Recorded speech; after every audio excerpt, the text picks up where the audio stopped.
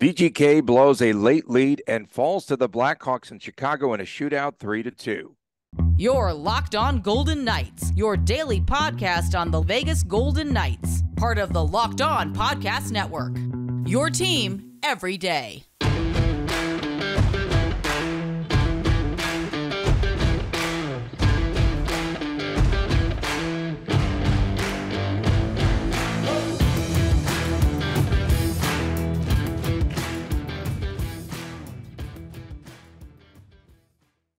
Hi again, everyone. Tony Cardasco along with Chris Golick. You could find us on Twitter at Tony Dasco, at TDChrisG, at Locked On VGK.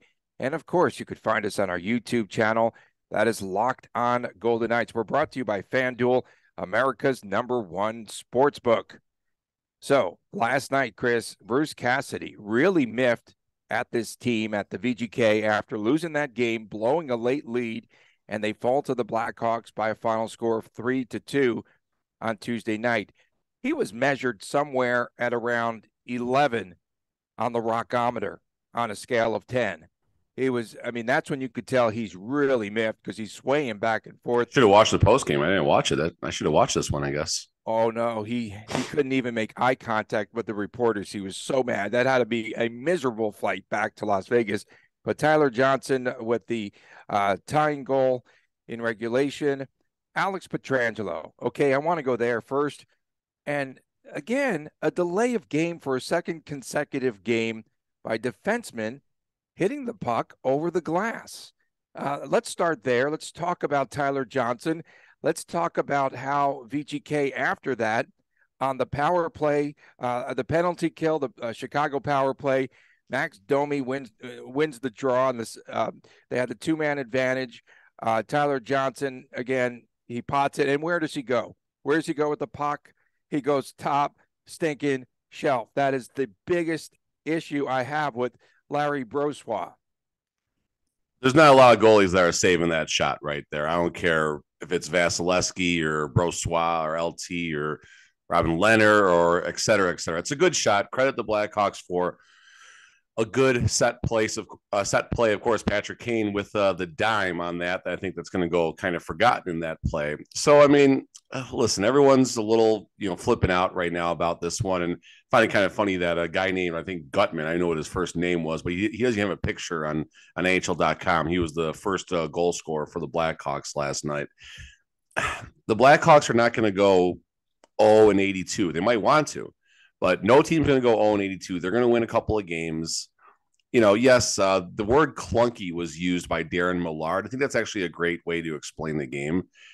But 7 games in a row without losing in regulation.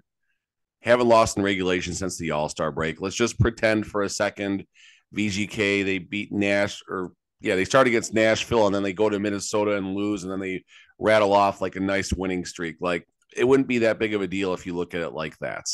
So this is a loss where you're never going to be happy with a loss, especially against the Blackhawks. But this is one of those losses when you look at the big picture, just relax. This is the team is turning a corner right now, and maybe a game like this can help the team just to remind them that they're not invincible, that they're not indestructible, that they're not bulletproof, and that they'll have to work a little harder against Gary on Thursday.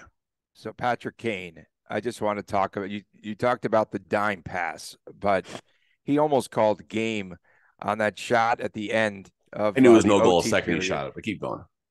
That was just an absolute blast. The breakaway, of course, the slap shot, and then Tyler Johnson wins it in the shootout, and VGK with an offer in the shootout. Is that because Logan Thompson wasn't there to coach him up? It's because Bruce Cassidy made some odd decisions. Nicholas Waugh and Shea Theodore are pretty good in the shootout. I don't have numbers to back that up in front of me, but Nick Waugh and Shea Theodore, definitely Shea Theodore might be our best shootout player. Jack Eichel, I don't recall having much success at all this season. Marchessault has been fine. I don't mind Marchessault going and taking his shots. Paul Cotter, he's been money. I mean, listen, Paul Cotter, Waugh, Theodore, some combination of those three should be the first three over the boards, in my opinion.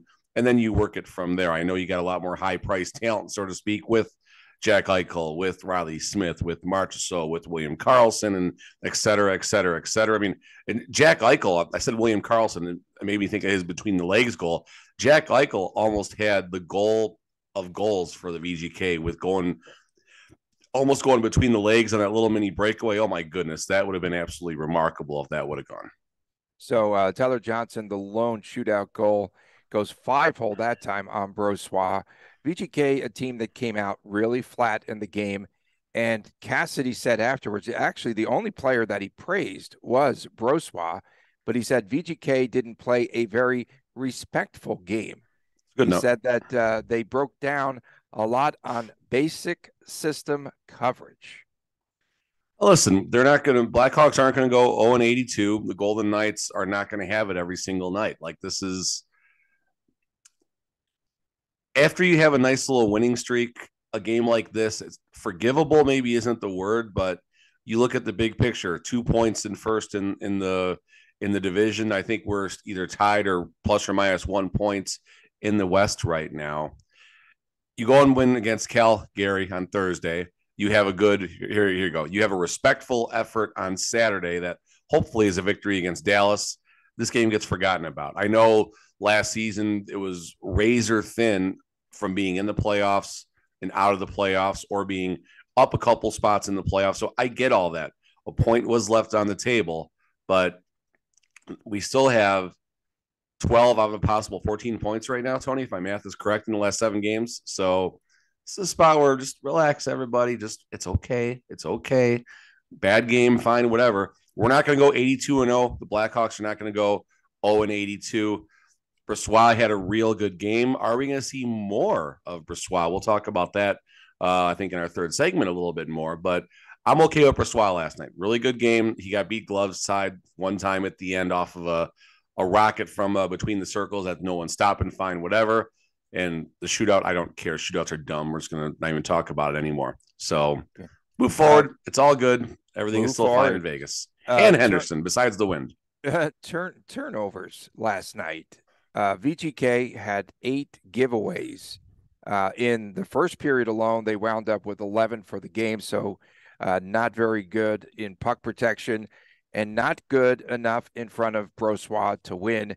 The second game in a row, though, I mean, the veterans, they have to know better. Like, if you're going to try to go high off the glass, and then Petrangelo's argument was not very good in saying, oh, it was deflected, and then they show the replay like 4 or 5 times. He's taking a shot there. I mean, that's what he's supposed to do. Listen, it's. I mean, they have to be more aware of what's no doubt you got to be more aware. And there's so many times you see these players go really high off the glass, and you're going in real time. You're going in fast. You're trying to make a play, and probably 95 times out of 100, he's going to make the play the right way. And the puck catches an edge. He just gets a little low on it, grips the stick a little bit lower, it goes off tip, whatever it may be. I mean, the delay game is such a weird rule. Like, I get why it's there because it was becoming just an easy thing. Hey, fire the puck over the glass. Okay, we'll start giving some penalties now. And a rule like that, giving the ref, so let's say you change the rule to where the ref has their judgments. They can make a judgment call if they feel it was on purpose or not. That would be just gasoline on what will become an out of control fire. Something just toppled in my house. I don't know what that was. So at least it wasn't asbestos like we saw from my house here. Oh God. Yeah. So, it's a weird rule. I get why it's there, but yes, Pietrangelo, our highest paid defenseman, has to be more responsible. No doubt. And your guy, Riley Smith, thought he had another goal. He thought he had a goal. God, I thought that was in the first and second time I watched it. He hit right on the curve in the corner where the post meets the crossbar, because that's the way it bounced out. And first time I was waiting for the horn to come. Not the goal horn, but like about 15, 18 seconds goes by and they ring like the siren to stop play, like the end of the period. That happened like when we're going way back a few years now, Golden Knights Sharks season 1, where they review a goal on the fly while the play is still going on, and then the timekeeper buzzes the game and stops it. I honestly thought that was going to happen a few seconds after the goal. Well, and again, we saw last night on that nice assist to get the game started, and Keegan Colasar with the first goal of the game, and I thought it could be a Coley, laugher. He's starting to hit the net. That listen, line's you playing thought very well. I was waiting for one of us to fire a puck across the room, and never mind. So or my drink, my cup with the cup and with the puck in it. Yeah, I mean, listen, I wasn't watching too closely at the start of the game. Daughter was at tumbling, so I was kind of peeking at the score every now and then. I see 4 minutes in, we got a goal. Okay, all right, the route's going to be in progress, And then I'm listening in the car on the way home, and all of a sudden, game gets tied. Okay, fine, whatever. They weren't going to get a shutout most likely anyway. And then, okay. And then they get the goal, take the lead, and I'm like, okay, things are looking okay. And I watched the third period somewhat closely. And then I'm like, okay, this is a little nerve-wracking. They never got that insurance goal. You got to pull away right? at some point. Yeah, you got to pull away. And then we were saying goodnight to the kids, so TV goes off, obviously, and we're doing all that stuff. And as I'm chatting with Christopher, I just peek really fast. I'm like, so let me go and watch the overtime. And, it was a fun overtime. It was exciting. It was a fun game. It was a fun game. Bad result, but, we're not going 82-0. Blackhawks aren't going 0-82. Let's just move forward. Let's move forward. It's all good. It's all good. That game, though, was more on VGK than it was on the opposition. No doubt. VGK, listen, Blackhawks executed. They got a victory. Good for them. But the Golden Knights lost that game more than Chicago won that game. Well, 1,000%. And listen, we should have started. Trap game. Cassidy, this starts at Cassidy. I don't know how much the players watch, like what the coaches they always say. Watch it. I think some of them definitely do. I think a percentage of them definitely do. They want to hear what he's saying about them. Absolutely. Because he does say things about them. He definitely says things about them. He might not say it to them in person, but he knows that they're watching his videos. Absolutely post-game. Yeah. So, pardon me. The trap game angle was awesome, though, because he didn't even mention Chicago. Is that what you were saying? Yeah, that's exactly it. I called this on Saturday nights after the Tampa game. He was talking about the systems of Calgary, of Dallas, of Colorado. I don't know if he mentioned any of the other teams, but he did not mention the Blackhawks. And again, does that mean the team didn't prepare properly for this game? I'm not going to go that far, but there's a little bit of fuel on the fire because the team didn't execute. They didn't look good. Maybe there were other more important issues on the players' minds. Who knows? We don't know. Our boy Jack Eichel's on a heater, as they say. 3 goals in the last 5 loves games. That low blocker side. He almost got it through a second time as well. He almost scored another goal. He did. He had the same thing. It was a 3-on-1, and I was actually watching the Chicago feed, and they even made the comment. They said he's shooting there. He's definitely shooting there. That was awesome. Coming up next, we'll talk about Mark Stone's move to LTIR. We'll have some clarification on what that all means right here on Locked On Golden Knights. Hopefully. Allegedly. It's past the midway point of the NBA season, and of course, now is the perfect time to download FanDuel, America's #1 sportsbook, because new customers get a no-sweat free bet up to $1,000. That's bonus bets back if your first bet does not win. Just download the FanDuel Sportsbook app. It is safe, it is secure, and it's super easy to win. Then you can bet on everything from the money line to the point scorers to three-pointers drained. And of course, you could talk about the spread, the money line, the totals, all of that, and all of those player props, which are fantastic. And there's so many more exclusive bets, like the 2x3, 2 3-pointers scored in the first 3 minutes. Plus, FanDuel even lets you combine your bets for a chance at a bigger payout with the same game parlay. So don't miss the chance to get your no-sweat first bet up to $1,000 in bonus bets when you go to FanDuel.com/lockedon. That's FanDuel.com/lockedon to learn a lot more. Make every moment with FanDuel.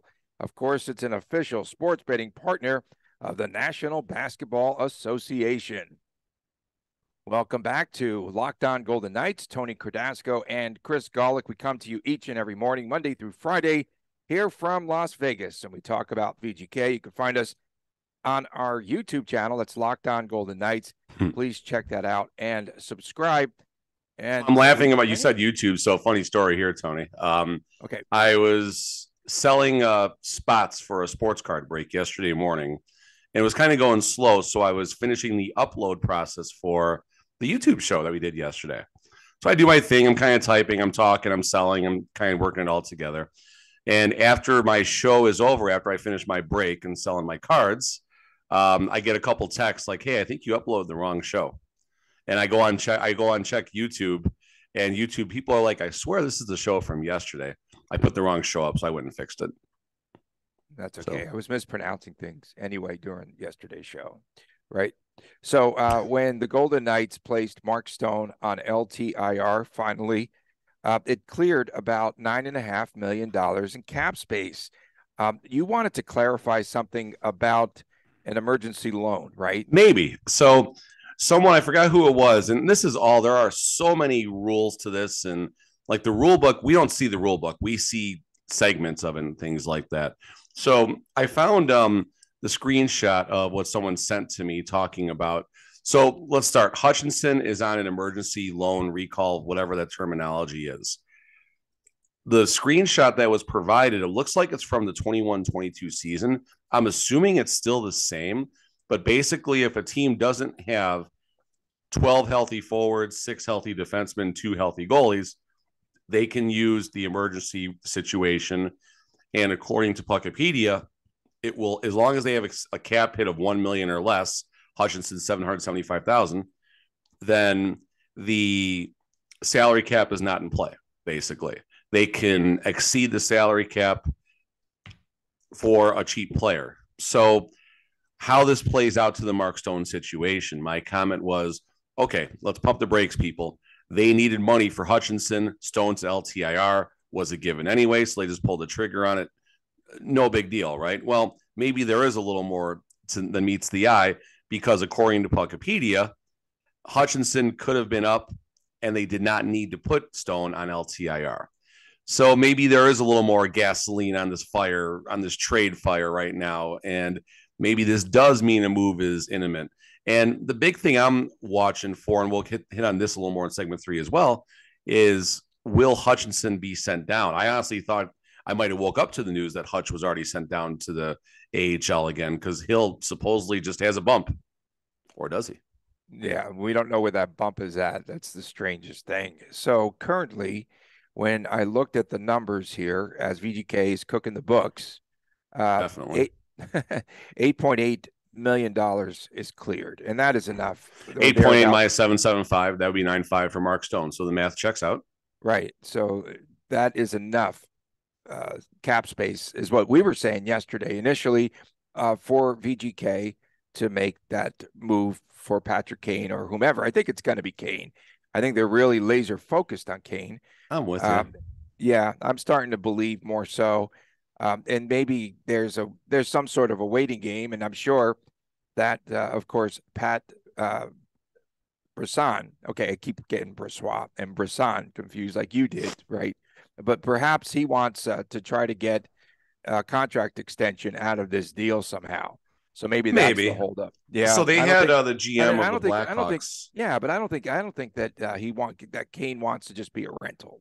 I think Kane knows. I mean, I think it depends on the situation.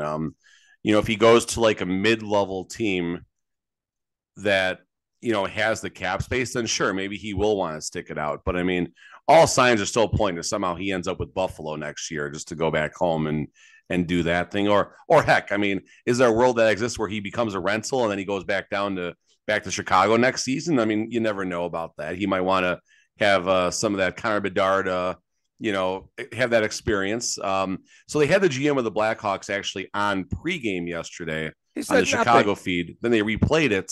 He said nothing. Well, he said what a GM is going to say, and we haven't had any hardcore discussions yet. We're still waiting on Patrick Kane. We haven't talked directly with any teams yet. He's kind of got the poker face going. I'm not buying any of that nonsense.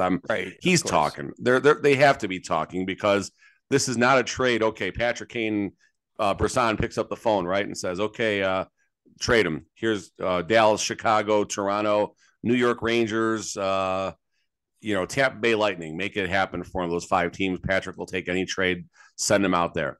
This is not going to be like the Moneyball scene where Brad Pitt picks up the phone and negotiates a crazy 3-way deal for someone to take some money, for someone to do this, and he winds up with all the marbles afterwards. It's not going to happen that fast. So I feel very confident that the tires have been kicked and they're still being kicked. And maybe there's a couple semi deals in place. Well, if we're going to trade Patrick Kane, we're really hoping to get a second, a prospect, and a fluffer. I don't know, just throwing something out there. We're looking for something. And in return, maybe we'll take on, as a courtesy, we'll hold on to 20% of his salary. Who knows? I'm sure every GM in the game right now, considering Patrick Kane, knows exactly what it takes to get the deal done. I'll say it like that. Mark Stone ain't coming back. He's not coming back. He's not. He's not coming back in the regular season. He's not coming back in the postseason. I think he's done. He's missed 14 games thus far. I'm not buying the playoff talk, Tony. I'm just listen. You're believing the Golden Knights right now, Tony. Stop. No. I'm believing. Was he on the dance floor at the gala? No, he can't even dance, man. Come on. You're buying the VGK Kool-Aid right now and stuff like that. You have to look into the comments. Cassidy, oh, well, listen, at first, the only thing VGK said, the only thing was out indefinitely. That's it. Okay. That's the first smoke signal. Okay.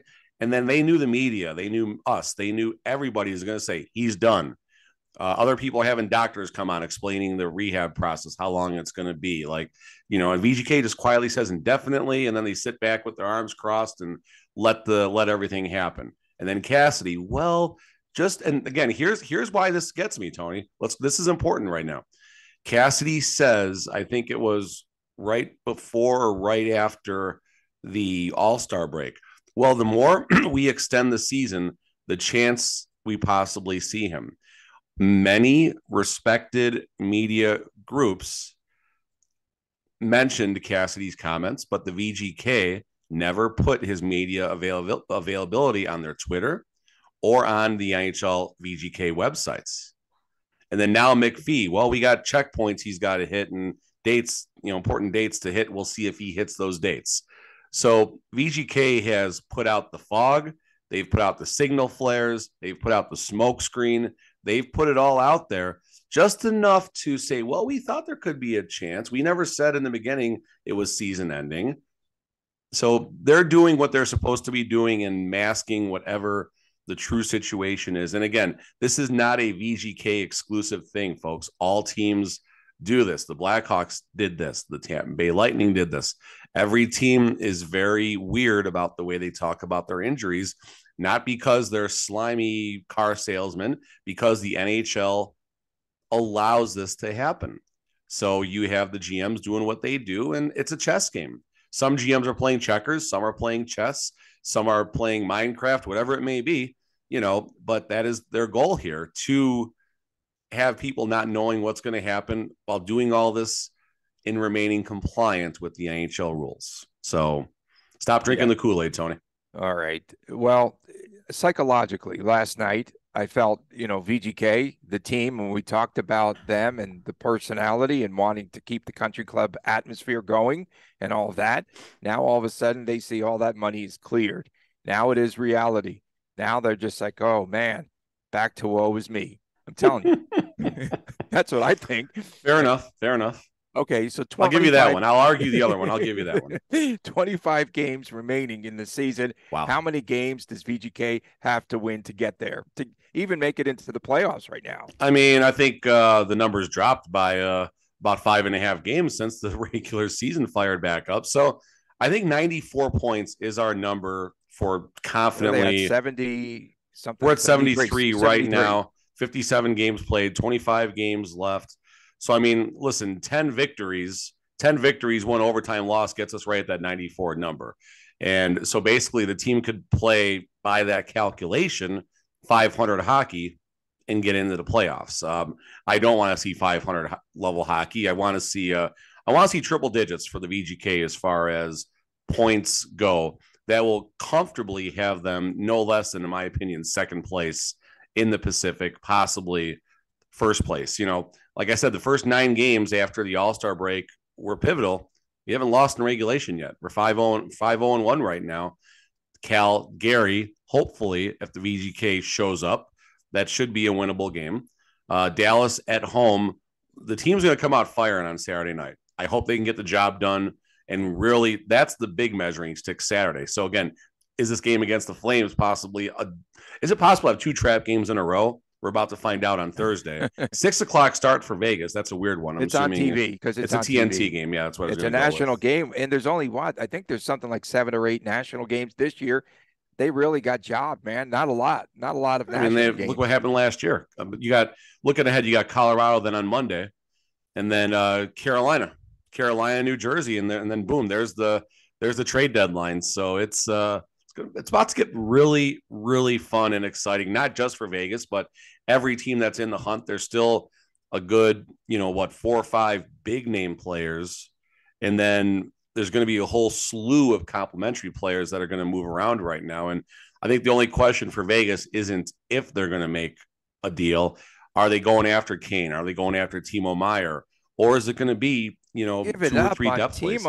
Give it up.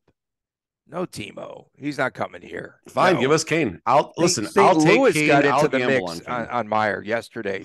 St. Louis trying to quickly go after the rebuild.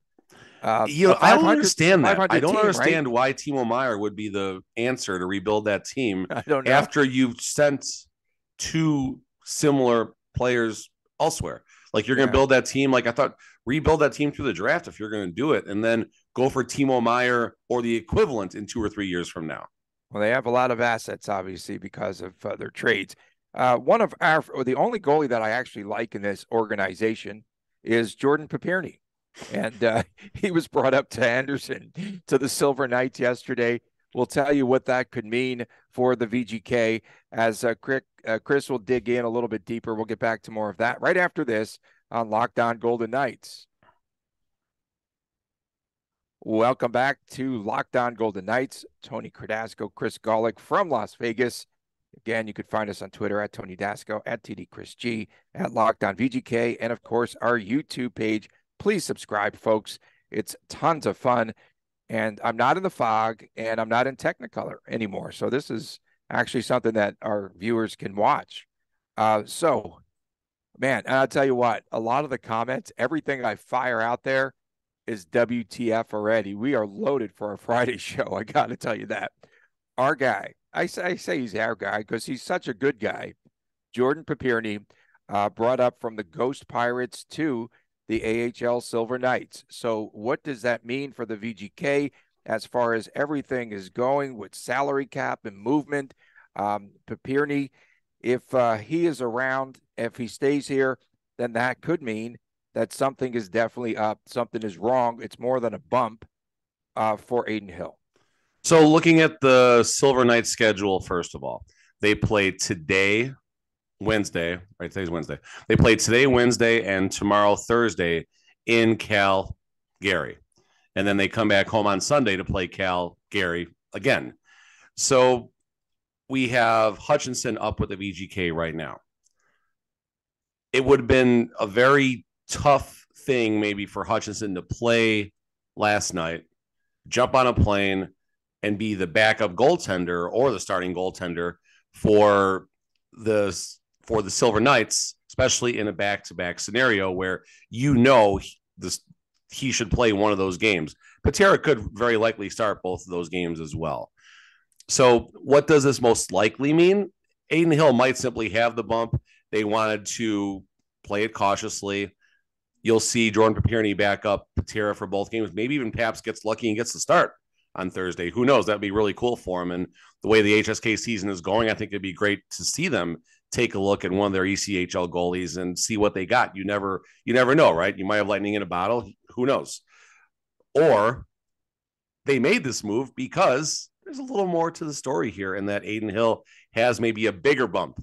Maybe it's a Charlie horse instead of a bump. I don't know what the heck it is. The NHL is so stupid when it comes to us trying to figure out what's really happening. So people like me and Tony sit here and we have to guess. So possible scenario, simply bring the other goalie up from the ECHL, give him a couple of games to back up Patera. This way we don't need to rush Hutchinson up to Calgary for those 2 games, and also the unknown of whatever this bump is. So it might be best just to play it safe, or maybe not, or maybe there's something bigger happening.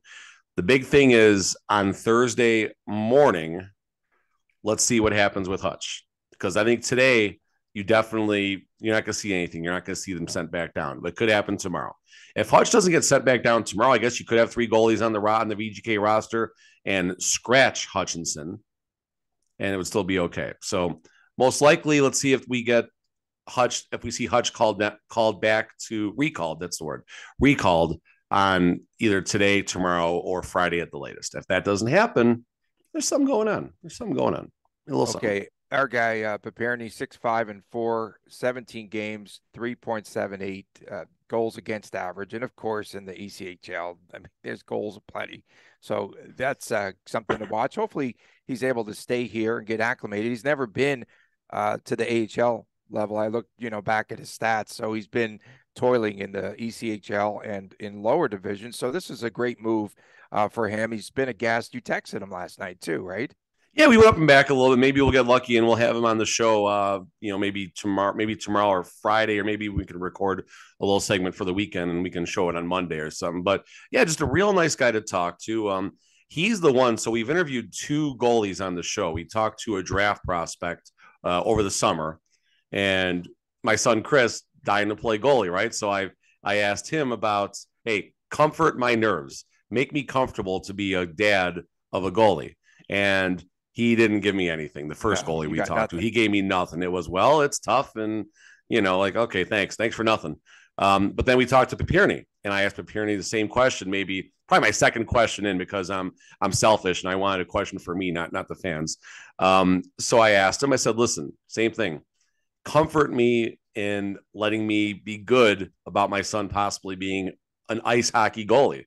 And his comment was, listen, he's not going to get checked from behind. He's not going to get hit and stuff like that as much. Sure, the pucks are going to be coming at his head and stuff like that, but there's good equipment, So basically his argument was being a goalie can be safer in the long haul. So I felt better about that. Okay, so what is VGK doing with all these maneuvers between the pipes, and what is up with Logan Thompson? We've forgotten about him because we thought that he could be back by now. Are they starting too soon? Is VGK trying to be too smart? I have to always ask this question, and I'm not being critical or anything else, and I'm not being snarky about this, but are they trying to be too smart with the way that they maneuver the salary cap? I have to ask that question always. I mean, listen, I'll take it a step deeper. They've screwed the pooch with the salary cap, as we've seen a couple of times. The Donoff. Yeah. Riley Smith potentially being healthy, not being able to join the team, and going farther back. I mean, we're never going to live this one down. The Colorado game. Basically a winner-take-all game for the amended division situation in the COVID season with the amended weird divisions. Wait a second. That's DeBoer's fault. That was DeBoer's fault. No, go ahead. I'm sorry. It was Kelly McSee. VGK does have their notable salary cap issues, and it's a tough game to play because there's all these weird different rules you got to follow, and for every rule you try to circumvent, there's a rule that can circumvent you. So sure, are they trying to be too smart? Yes. Is it going to work? Maybe. I mean, listen, there's a world that exists right now where, first of all, LT will be our starting goalie sometime this regular season. I think he is coming back.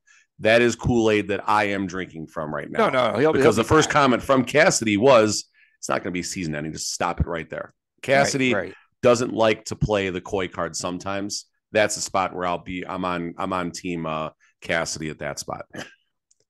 As far as everything else happening, there's a world that exists. Let's just say we get Patrick Kane. There's a world that exists where maybe line 1 come playoff game number 4 of the first round, Jack Eichel is centering Patrick Kane and Mark Stone. Yeah, potential is there. Not Stone, but maybe Fine, put Stone on line 2. He's coming back, Tony, before the set. Mark Stone will play if the VGK makes it to the second round of the playoffs. Possibly you see him out there game 2 of the first round, because it would look terrible if he came back in game 1, but game 2, no one would think anything was up. We saw last night one of the things that could come back to plague VGK in the playoffs on nights where the defense doesn't play well. You could expose your goaltender. We saw that last night, and that's exactly what happened. You're saying Brossoit was exposed last night? What? What do you Well, do? other than, well, yeah, of course, the top shelf shot. I There's can't stop no one's thinking about stopping that, Tony. If you're not going to stop it, I he's not going told to you, stop it. yeah, but that's his major weakness, and he still hasn't fixed it. Come on, man. No, but they really do need to, if they break down the way that they did last night and they don't play stinking respectful hockey, this is what can happen. This is what exactly could happen with this team. It's been all on the defense to win games for VGK. Let's face it. And that's fair. Starting off, and again, during the 5-game win streak, that's how they were scoring goals from their defense. Defense turning into offense. So all fair, Tony, and that's been the VGK's MO since day one. The rush up the ice and that first pass from a Shea Theodore to get things going, and now Pietrangelo. A concern that I do have is when the goalie's playing the puck to a defenseman, and the defenseman is trying to chip the puck around the boards, and it's not connecting with one of our players. You saw that against Tampa. Braden McNabb I'm very critical of Braden McNabb for a lot of turnovers lately, although the coach has been very high on him. So what do I know?